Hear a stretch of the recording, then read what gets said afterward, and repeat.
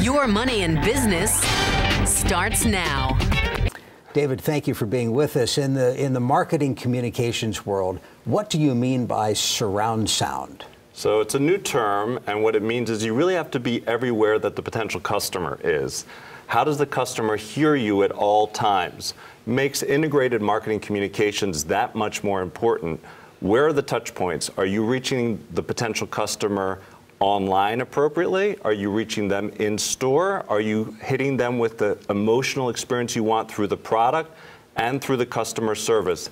That all needs to be engineered to create a surround sound experience that the brand is experienced by the target audience the same way throughout. Sounds expensive. Is this confined to larger companies? Some can be, but one of the most important elements today is you have to be where the potential customer is when he or she wants you and where they're looking for you. And predominantly where most customers are looking today is online first, just first to perhaps get the information and then to make the buying decision. And that's why digital marketing communications has grown by leaps and bounds over the last couple of years and especially over the last couple of months. And some very important new things are happening with SEO, with pay-per-click, and especially around retargeting that's really making that sector so important for helping to create surround sound. All right, let's unpack some of the terms. Sure. SEO, search engine optimization, what does that mean? Correct. So that's the organic side of search. If I put in a term into my search engine, let's call it Google, the organic listing, what Google determines is the best match for what you've searched, is done through search engine optimization. And we should say that you can buy your way onto the top of that list. Correct, and that's the pay-per-click side. So the search engine optimization is you need usually to hire experts, an agency like ours or other people in the industry who really know how to create websites and to maximize the hits for keywords. And then there's the pay-per-click side where textually you can buy anytime you want to match with a search from a potential customer, your ad will run. And that's done by a bidding system that can, year after year, month after month, increase in cost considerably. And you could buy also, if you're Coke, you can buy Pepsi is the term that you want. Correct. So most of our clients, most clients out there who are doing pay-per-click today are buying what we call against their competitors. Now, where this gets really exciting and sort of the new thing that a lot of our clients are super excited about is what's called retargeting. And what that means is if somebody comes to visit your site, you know you already have a potential vetted, interested customer, or we can even do it if we make a top 20 or a top 30 list of your potential competitors if they went to visit their site. An ad, a visual ad, will now follow them around the Google network, which could be CNN or Fox. Costs nothing for that ad to run. Only if your potential client clicks through do you pay a fee for that. All right, we'll talk about the creepiness factor of that. But how does brand A know that Jeff visited brand B's website? So through Google, we are able to track that. We're able to know that Jeff indeed visited brand B's website and then can serve up one of the ads that we've asked it to serve to Jeff. Okay, so the creepiness side is if I'm on my phone and I look up a hotel someplace, I go back to the office, I'm going to see an ad for that hotel. Correct, because it's tied to your email address and to your user ID. It creeps me out a little bit. Yes.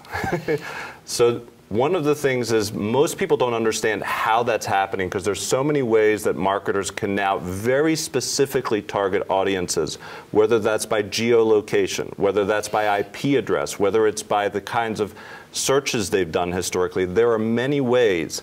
Most consumers have no idea why they're being served an ad, but for some it can be sort of startling. How did they know I was looking for that? Or why is a competitor for someone I was interested in all of a sudden serving me up an ad? However, the cost effectiveness of this is incredible and the ROI on it is well better than almost any other digital approach. And since it's so young, the cost, it's again a competitive bid process, is much less usually than regular textual ads that are just pay-per-click. What was there was a great quote from somebody in the advertising business pre-internet era who said, I know half of the advertising marketing budget is wasted. I just don't know which half. Exactly. And now you know. I mean, you get results. Correct. Now you can really drill down to an incredible level to see how many people visited a site through which ad, how many of them converted, and through Google you can even do, it used to be we did A and B testing of different types of ads. Now often with clients we're doing A, B, C, and D testing. Let's explain that, because that's fascinating. So a newspaper, for example, would have on their homepage a headline for a story. They'll show that to half of the people. The other half might get the B headline, and they see which gets more clicks. Correct. And they switch over to that. Correct. So now through Google on the back end, we can actually provide more than 2. We could do 3 or 4, whether it's a visual ad or a textual ad, and we let the marketplace tell us which of those 4 performs the best. Google will tell you the percentage, and then based on who's performing the best, we can choose which ads to run. Now, sometimes it may be based on the segmentation of your target audience or the time of day, but usually it's a pretty good overall diagnosis of what's working and what's not working. Your job is to market for your clients, your customers. Do you ever worry about the privacy side of it? Is it possible we get a backlash at some point about people being targeted by their geographic location, where they work, what their IP address is, all of that stuff? So far we haven't seen a ton of that backlash. Certainly I think if it crosses, there's a thin line there. And if it crosses that thin line, I think you could see some people upset. But one of the things that we are seeing on the positive side is people want the information when they want it, and they want to have access to that information as easily and quickly as possible. So if you're providing them with the right information at the right time, it's generally welcome. Where it's generally not welcome is when you're hitting them over the head, and this goes more to old school advertising and marketing approaches, where you're hitting them over the head with a message that they don't need or don't want right now and to a target audience that isn't interested in it. Some of the newer tactics, one of the ones we've just been talking about now, allows you to really focus on serving up the information to people who are already looking for it. You're only getting it because you put in some keywords into Google looking for that information.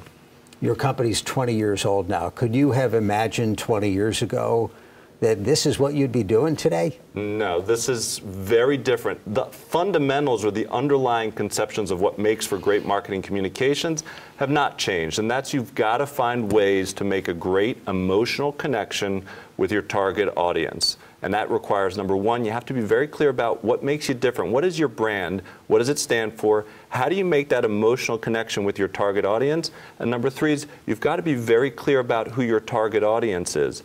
Great brands are not going to be for everyone, and when they try to be for everyone, they generally lose out. They generally do not do well. David Warschawski, thank you for being with us. My pleasure.